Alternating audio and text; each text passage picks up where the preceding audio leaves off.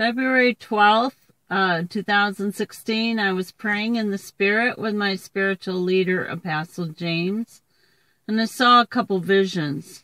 I've extensively prayed that these are the truth of the Holy Spirit, and I have delayed the posting of these visions to the point that I'm in disobedience if I do not post them. I had a prophecy over me last week that if people think I'm crazy, then I'm talking to the wrong people. So you can unfollow me if you want to. I will not be offended. First, we began praying together in the Spirit. I had my eyes closed, and I saw the planet Nibiru. This is a planet that I've known the existence of since I was a child, but was skeptical because I just wanted to be normal. And I didn't want these visions. The Holy Spirit showed it to me again. A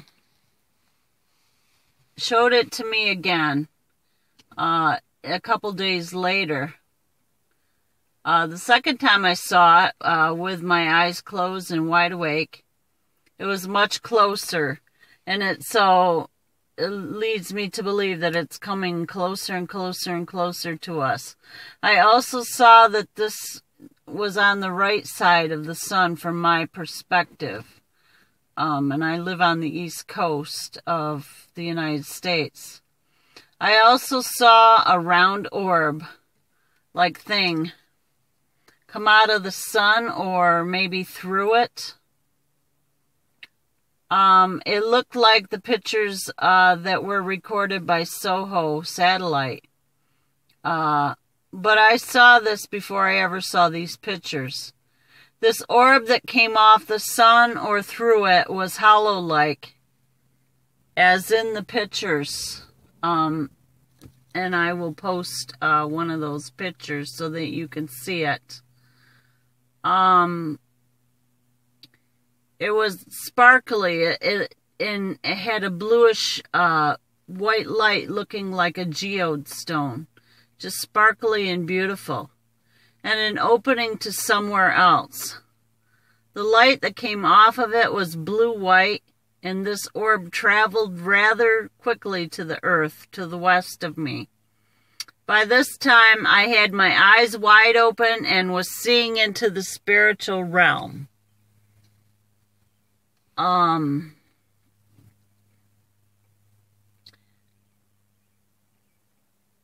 light that came off it was blue-white, and it traveled to the west of me. The Holy Spirit told me that this was a portal for the angels to increase the ranks. Angels were gearing up for warfare. Angels were popping out of the portal, and they're getting ready ahead of time to prepare for battle. This was not the first time. The Soho satellite recorded those on several occasions. The same image. As James was praying in tongues over me, the Spirit led me to walk outside. Yeah.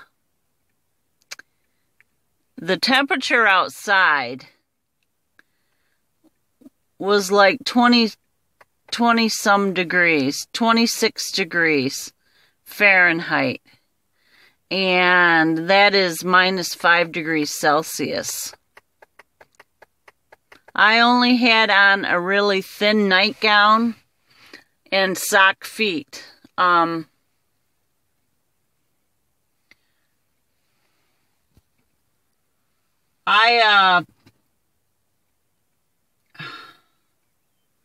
don't know how to say this.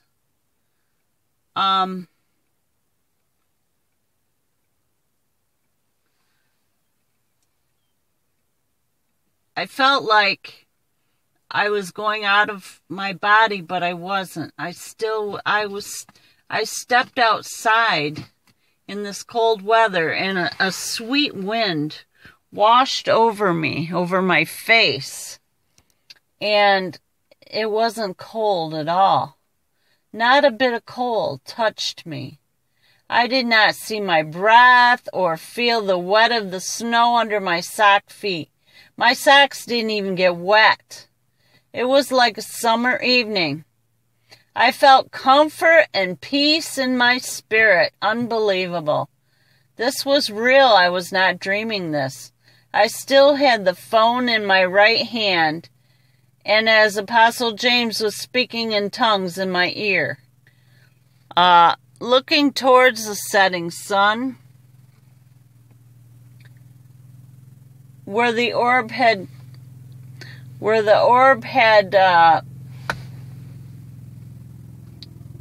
come down somewhere in the west, I saw the angel Michael. He tipped his huge head towards me in acknowledgement of, or even perhaps a greeting. He was leading the angels that were pouring out of the portal. He was leading the angel replacements, or the angel reinforcements, gearing up for a battle.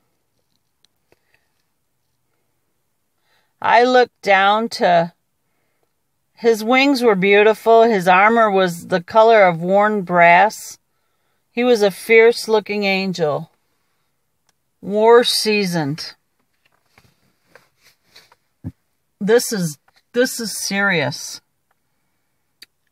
I looked down to return the gesture of tipping my head just like he did, but when I looked up, all I saw was the setting sun in the clouds. And as Apostle finished his prayers, I went inside. I wasn't cold. My feet were not wet. And I looked at the temperature outside in amazement.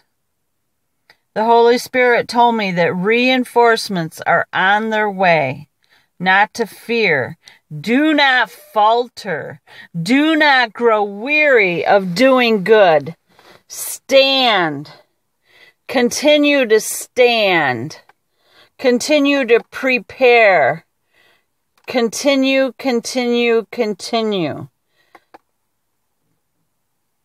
4:10, I went to the front of my church this morning for prayer. And they were praying for activation of any prophecy that was said over me or over anyone. And so I went up. I held my pastor's hand. He knows little about me at this point because I was fairly new to the church. And before I even went up there, I prayed to God to give me discernment, to know that what was spoken over me was the truth. I don't want somebody speaking stuff over to me that is not the truth. So before he said a word, God kept saying incense to me. Incense. I even smelled it in the spiritual realm. Incense. And then he took my hands and he turned them over so the palms were facing up. And he formed them. He formed them, even like I was cupping something in my hands. He said that I go into the throne room of God and I collect the incense.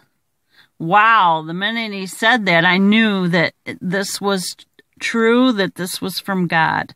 That was confirmation. He said that I'm like a messenger.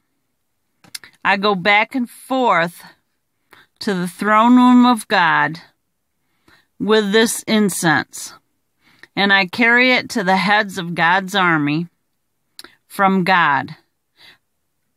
I immediately pictured James, because I've been bringing my visions to him, Apostle James. But there's other watchmen that I have been bringing my visions and messages to. So anyway, my pastor went on to say that God gives me his battle plans to bring back. But these plans are way above my head, way above my head.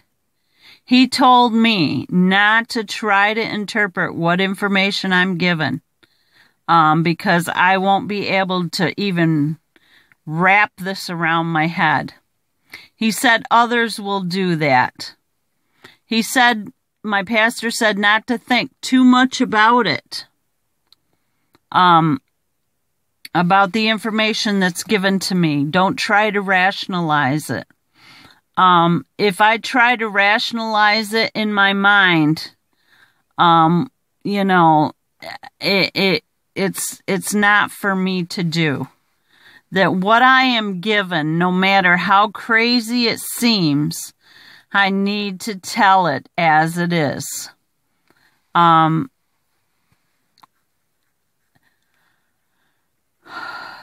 then he went on to say that my prayers are very powerful, that they are like a brick thrown into the throne room of God.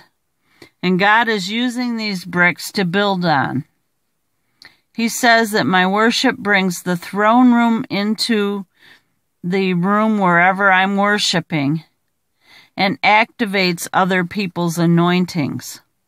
The pastor also says that through my worship, others will heal thousands and prophets will prophesy. Then him and the deacons of the church prayed to release these anointings and strengthen and protect them. As I was headed back to my seat, they told me that I better start writing those worship songs. It had been prophesied over me a couple years ago that I would write worship songs that millions would sing. So they said for me to start writing those worship songs.